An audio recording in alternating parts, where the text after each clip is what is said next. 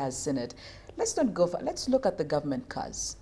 Red numbered, blue numbered, they are one of the most reckless people on the road. Now we have also yellow numbers. Now we have yellow numbers. What is happening? And these are all unaccountable. What are we looking at? Well, this whole conversation about road accidents is very, very sad. And as you did give the statistics right, that you can imagine if in just a span of about 72 hours, the country can lose over 80 people. Yes. How that threat now is sort of like competing even with diseases like cancer. Diseases, actually it's worse than cancer. I don't think we lose those people in those hours. In a short period of time like that. Yeah, it is competing with issues to do with maternal fatalities.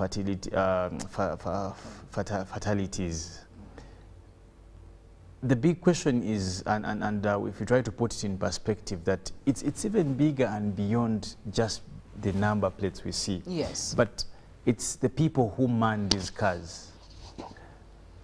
The discipline on the roads is a reflection of a society we live in all together.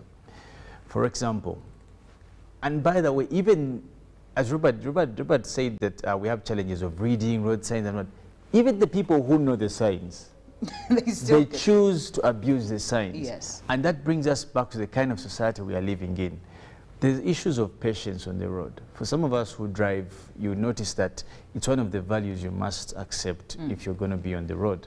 Like what, Philo, you're talking about people who drive on shoulders, yes, hitting the pavements, all these things, trying to find where, even using where a one-way as a double lane.